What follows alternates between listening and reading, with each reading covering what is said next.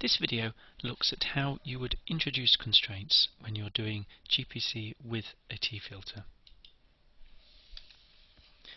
So the constraint code and development on the previous video was focused on a simple GPC algorithm. However, we did note in chapter 3 that in many cases you might want to use a T-filter if you had a creamer-based GPC algorithm in order to get satisfactory responses when you have measurement noise. So this video will look at how the algebra and code will be modified to take account of a T-filter being used in the predictions. So summary then of what we did in the previous video.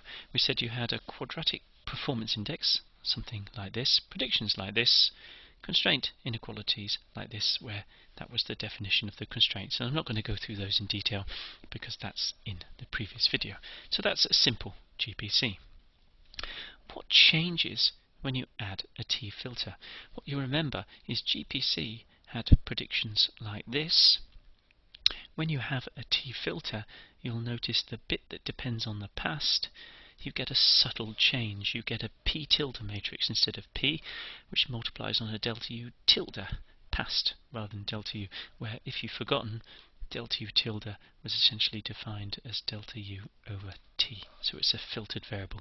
And you get the same issue with the Y, Q to Q tilde, Y past to Y tilde past. So we want to ask ourselves, how does this change the QP we want to solve? Well, first of all, the change of the QP is relatively straightforward. The performance index is relatively straightforward. The quadratic bit is the same, no change, but you'll notice the linear bit, this bit, changes. We've now got this P tilde delta U tilde past, Q tilde Y tilde past, instead of P delta U Q Y past. And so, therefore, there's a change in this parameter A here. And that's the only change in the performance index. So when we calculate that A, we have to use the new formula, not the old formula. But that's relatively straightforward to do. What about the constraints? Well, again, you'll see there's a very subtle difference, but it's minimal. You'll see in here we have P tilde, in here we have Q tilde instead of P and Q, and multiplying delta U tilde past Y tilde past. So at first sight you would look at that and you say it looks almost identical. Well, it is almost identical, same structure, but just remember to replace the P by P tilde, Q by Q tilde, and so on.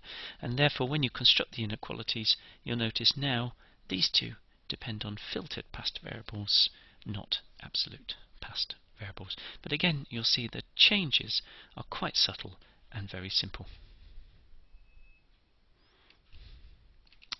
So now, if we put everything together, you'll notice we've got a quadratic performance index. This bit looks the same. The only subtlety is that A is computed slightly differently.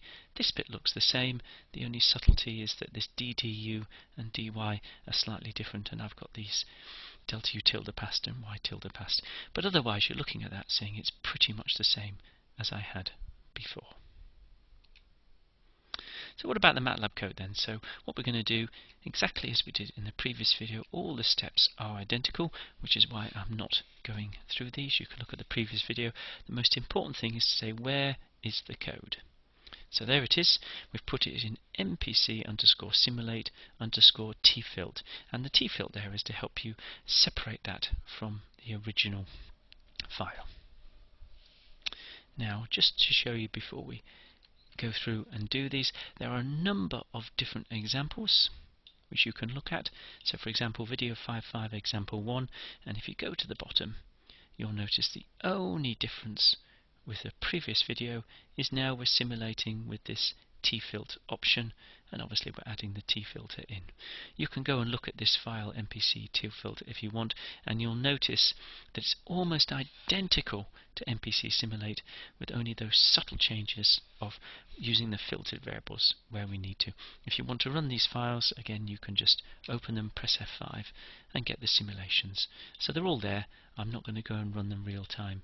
You can do that yourself. Okay, so the first example then, video 5.5 example 1, and you'll notice critically this is the same as video 5.4 example 1, and you get the same responses. You can check that yourself if you want.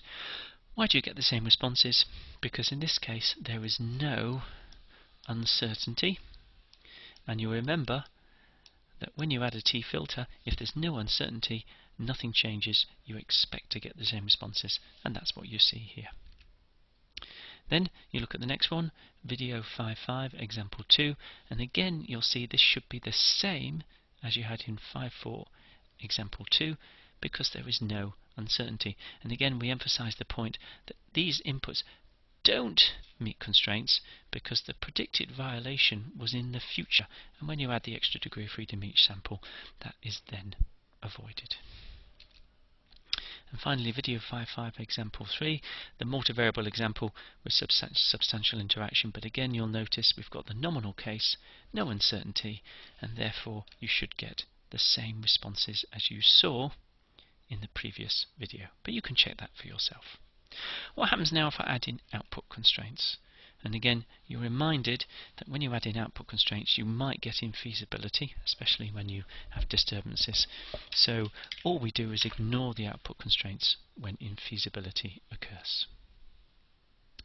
Now the file here you want is this one here, so it's a long title, but to make it transparent, mpc simulate _tfilt output constraints.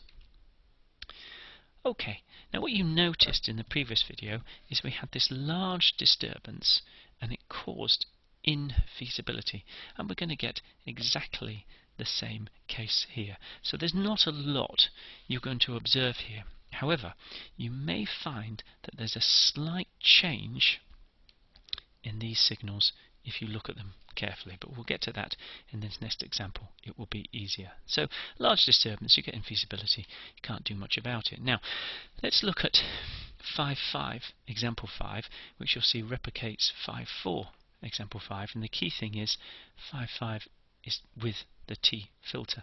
Now if you look at this, you will find you do indeed get a different response. So this is from the previous video.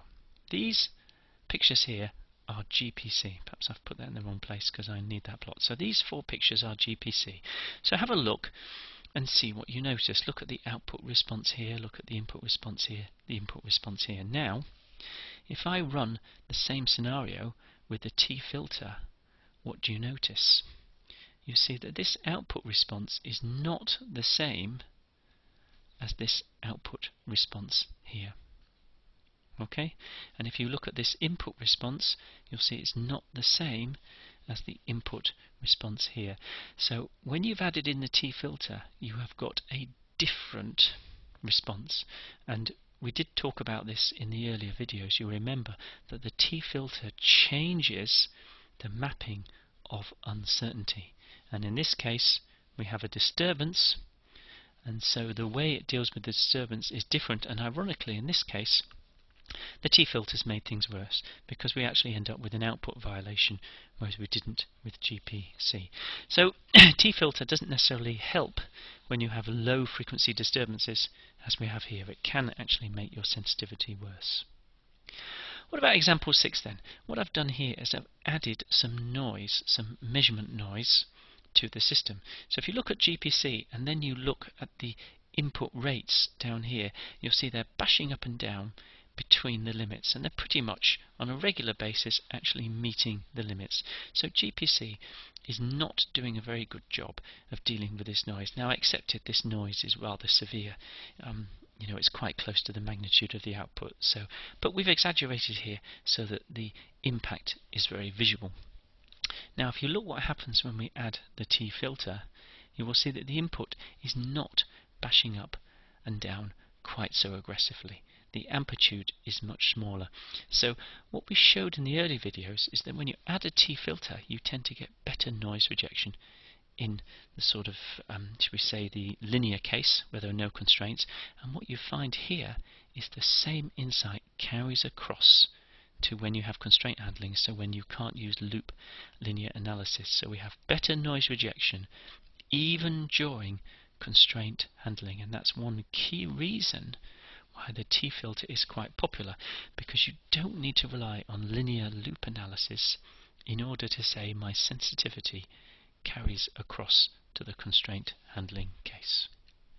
And finally, example 7, if you want to look at that, this was the multivariable case, and again you'll see if you look at this and compare it to what you had in the previous video, you'll see that the sorts of plots you're getting are different.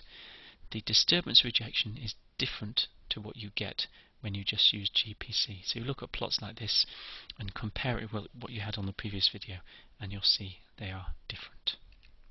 So in summary, the video has shown how constraints can be incorporated using a T-filter, and we've basically shown the MATLAB code is provided to demonstrate the results. The code, if you want it, is on the GPC folder.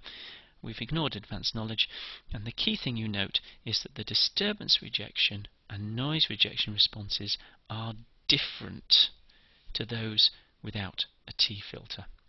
But in the nominal case, everything should be the same.